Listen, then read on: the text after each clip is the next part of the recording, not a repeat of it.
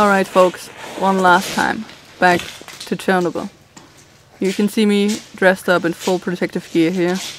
Respirator, protective clothing, gloves, everything. And that is for a reason. You know, I'm not usually picky about radiation or contamination, but this one is serious. So, make sure everything is prepared, use the camera as a mirror, make sure everybody else dresses up, and check the radiation levels. Entirely normal here, but it's gonna change, don't worry. Powerful torch on my forehead. A little bit of night vision on the camera, infrared, 0.2 microsievert power as you could see, normal radiation levels. As we're heading downstairs into the dark.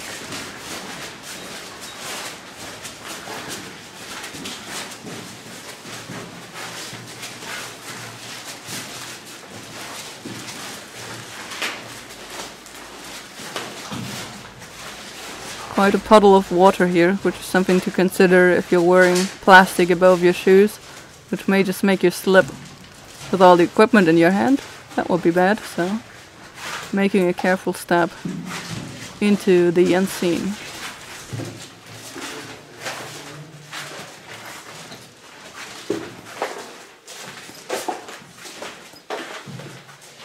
Watch your every step. Watch out. You never know what you might encounter. Probably nothing, but who knows who or what is down here at any point. Careful looking and then proceeding. That's the way to go here. You can see, well, just random stuff here. Just tables and paint peeling off of every wall and some kind of bags filled with fuck knows what. Pipes and everything.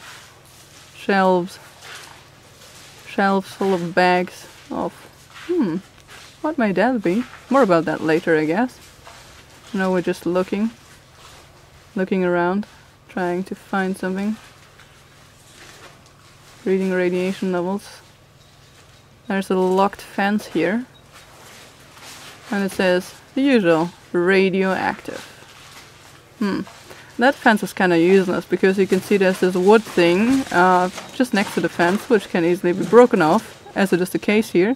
So you can go beyond the fence that is locked by a totally rusty lock.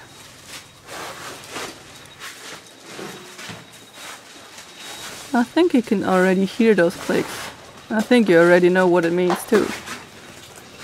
There's an old gas bottle or something on the floor, looks kind of scary. A Milum and a bottle. In the shelf here. Okay. Every radiation detector is going off at this point, it seems. Everything is beeping. I'm making my way behind that big shelf or whatever. Okay, camera's got an alarm mode. Gotta turn off the alarm because otherwise it's gonna beep and scream around all the time. The auto mess is kinda okay, it's just a silent beep. And that box is interesting. You can see hundreds of microsieverts on top of that black sand. Whatever that weird black sand might be. You can see 650 microsievert power readings there. And if you watch closely when it's dark like this, you can sometimes see flashes of radiation striking above the camera CCD. Just there. Do you see it? Just two on the left. If you go back by maybe 5 or 6, 7, 8 seconds now, you can see those two flashes on the left. Just hit the camera. There's a lot less flashes on this camera, of course, because it's a huge compact camcorder with a very large lens in front, so it's quite well shielded. But still, radiation levels here are sufficient to actually show those flashes. Seriously heavy sand, so I'm wondering if it's some kind of sand that is used as a shielding substance. Because it's incredibly heavy. It's heavier than the typical monazite, than the dry monazite that I found. So I'm wondering what's in it. Monazite is like iron and thorium minerals. So what's in this to make it even heavier than that?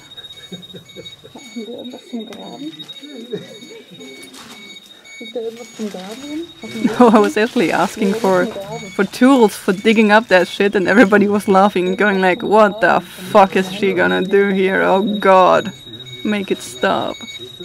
But I'm not stopping, I'm finding myself a shovel. Who put that there? That's very handy. Guck mal bitte an der Seite, ob es da mehr wird irgendwie, wenn du da bist. Ob es an der Seite mehr wird, wenn du da bist. I just said, please measure the side of the box to get any higher readings, but he didn't. So, oh, that was just another piece of something, maybe of sand, that I was checking out if it's hotter than the other stuff.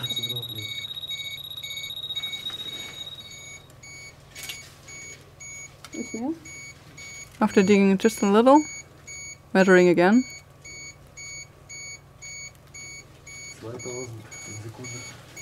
2,000 counts per second.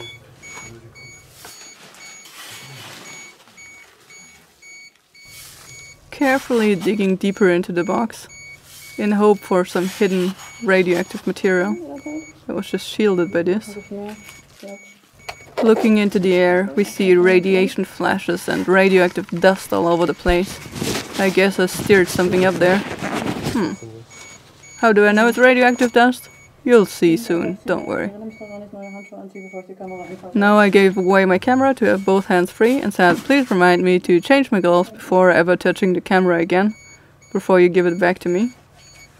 I have to stow my automass so it doesn't get in the way, and continue digging.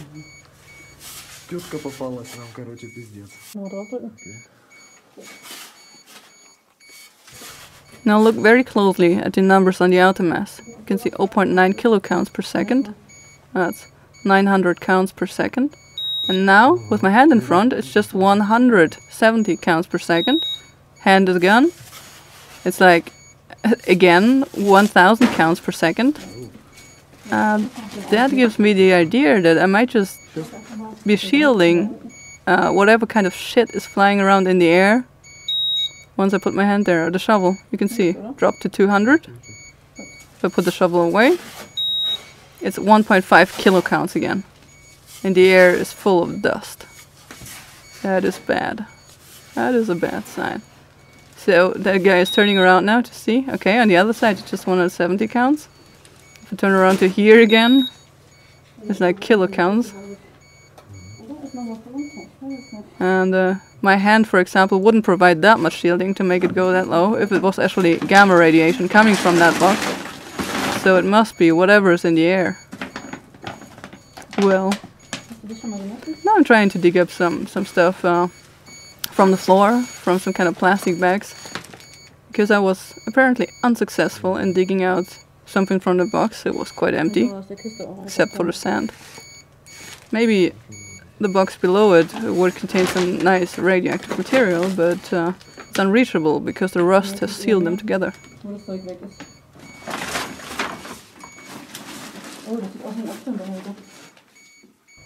Now that looks like an aluminum beta shield to me, and it contains some weird stuff, and it's radioactive apparently. So that's very curiously interesting. There's a random beta shield, beta pig, aluminum pig, whatever, on the floor, containing something that looks strange and is radioactive. Let's see what else I can find. You can see the counts went down again, because the air has settled as I stopped digging around. Well, so much for that. Some kind of filter, or whatever that is. Yeah, it does produce a reading. Not too much, but it does. I'm digging deeper. I found a little, I don't know, lid from something, or whatever that is. But less radiation.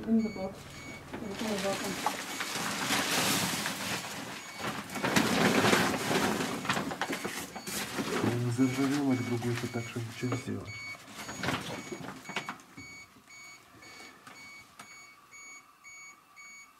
It's here, then here.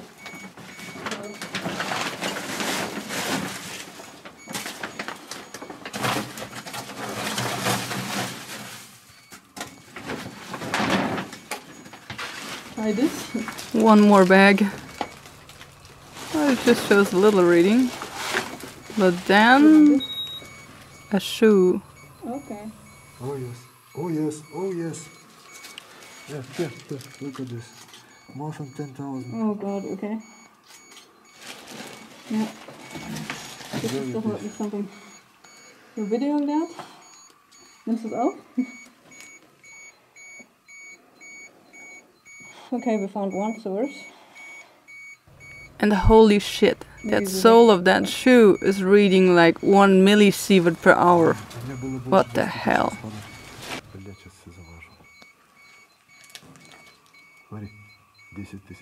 Indeed, that must have been a shoe that was worn by, for example, a firefighter or something. Probably a firefighter on the roof, carrying debris back into the reactor.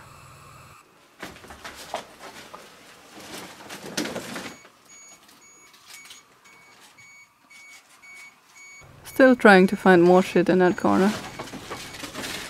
Nothing. And yeah, that person is freaking out about that crazy shoe right now. Unreasonable. You can see radiation flashes occasionally when it's dark enough. You pay close attention. Very nice. Opening yet another bag. There's a hammer with all parts inside. Yeah, that's a hammer.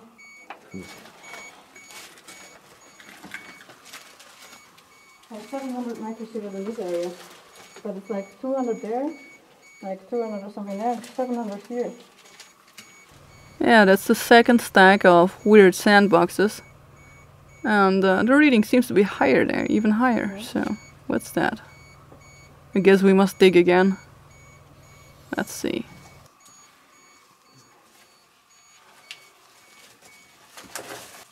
First of all, I'm finding some piece of cloth. Try this. More than 10,000 per second. Same as usual. It's very easy to take a sample of. Very contaminated cloth. What else is there?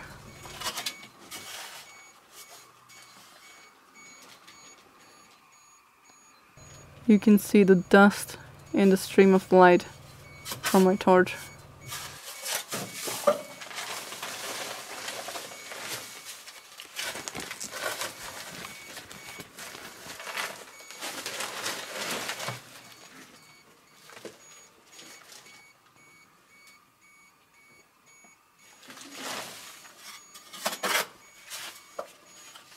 There's concrete or something in there.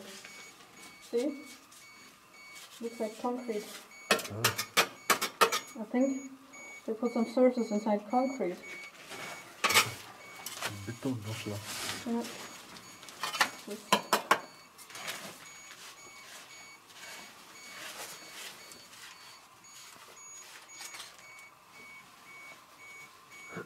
Yeah.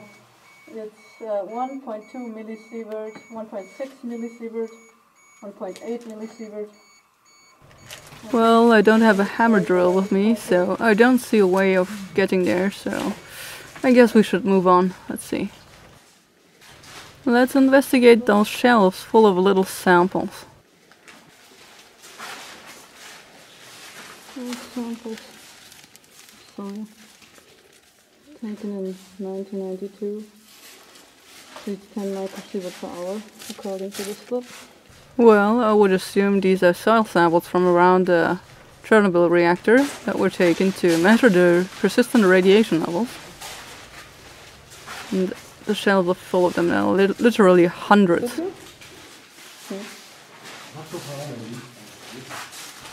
That guy just said, "Why doesn't anybody turn on the fucking light, god damn it?" But we'll have to do without any light and still make our way through it. Preferably without getting lost.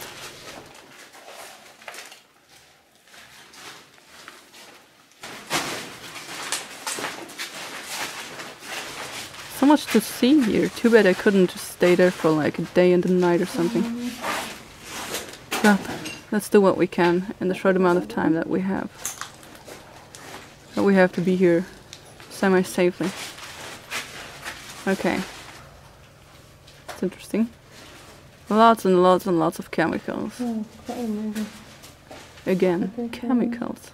What are they used for? We have to find that out. Let's see if we can find more samples. Oh, there's the sheet. So this Looks like a computer program or something. Like an old spectroscopy program or something. I don't know. Or you would choose a number and run a specific program that is underlying to that number. Lots and lots of stuff. Laboratory equipment. There's something. It could be a sample.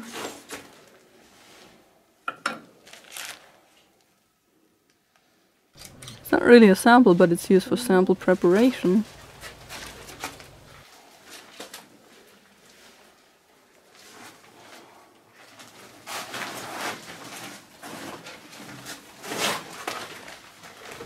Let's just make our way deeper into the laboratory and see.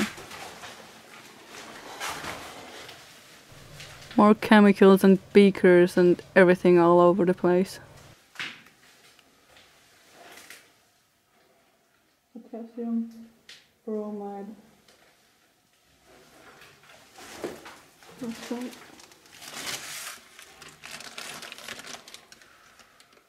It's hot. Some weird stuff in the bag that gives us a reading of a few microsievert power. An actuator.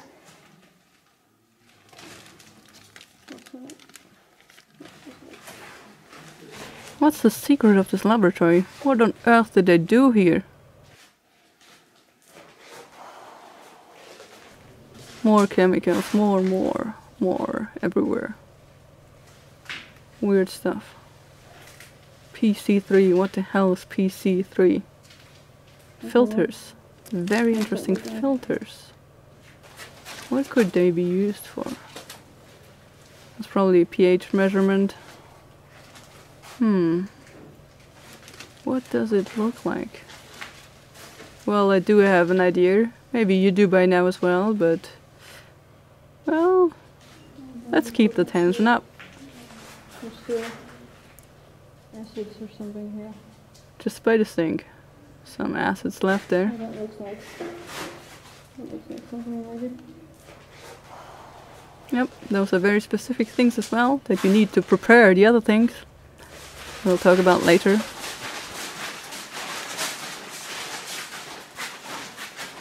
Let's see if we can find the thing. There it is. Yeah, that looks like a probe. Can you measure it? Or did you measure it using it? Let's search this indeed.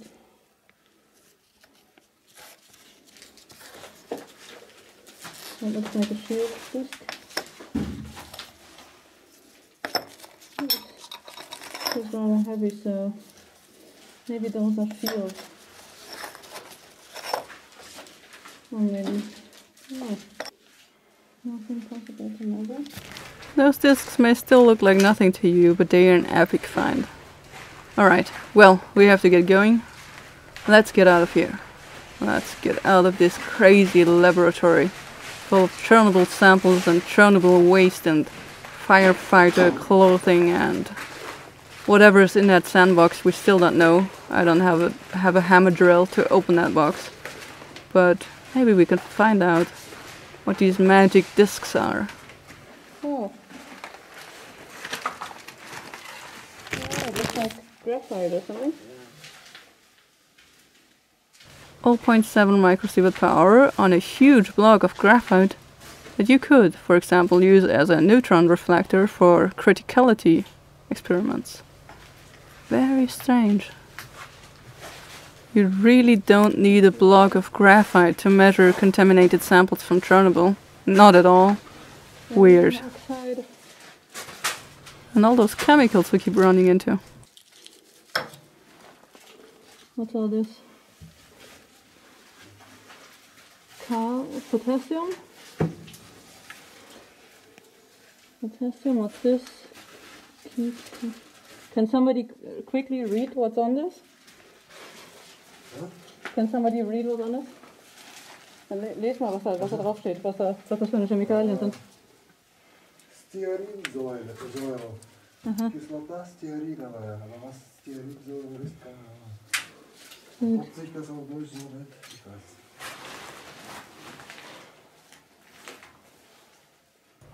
Well, we wanted to leave and we should leave, we should get going. But this is too curious, too interesting. Too curious. Okay, take a few last pictures. Walk by that graphite block and some dodgy looking wires hanging off the ceiling. Good thing there's no electricity here. Alright, well, let's go. Time to head on out beyond the puddle of water here. Then go back up the stairs. Back to the light. Goodbye, basement. Come on, go. I say to myself, but something tells me I should not leave yet. Something tells me I did not discover everything that has to be discovered here. So I'm looking back, knowing I will be back.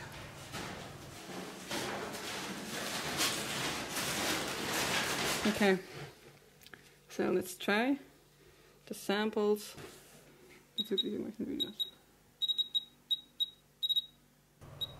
Just a few clicks, but do believe me, it is interesting. I promise. This is the mask I was wearing, and you can see 84, well, now 50 counts per second. So the filters are highly contaminated. Curious.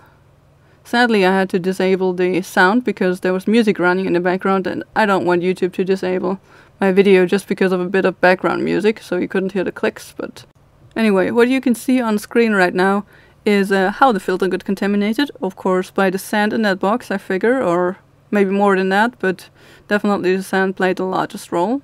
And on the bottom, now to the right as well, you can see the outer radiograph I did. So I pretty much just placed the inner material, the true absorbent material of the filter, on an X-ray film for 48 hours, and then developed the X-ray film, with the bottom right being a control sample that just reads like 2 microsievert power. And you can see a strong exposure that goes through all layers. Some bits are very weakened, so that means on the first layer there's something on the first layer but not on the second layer, so that was maybe more alpha radiation. But you can see that these particles emit at least beta and or gamma radiation as well. But that filter does emit alpha particles just as well. I checked that with an alpha only scintillation counter, so yeah, well, last night a gas mask saved my life. Definitely. And we shall see, of course, what isotopes we can find in that filter. And we're gonna reveal the secret of the weird disk with that radiating center. Stay tuned.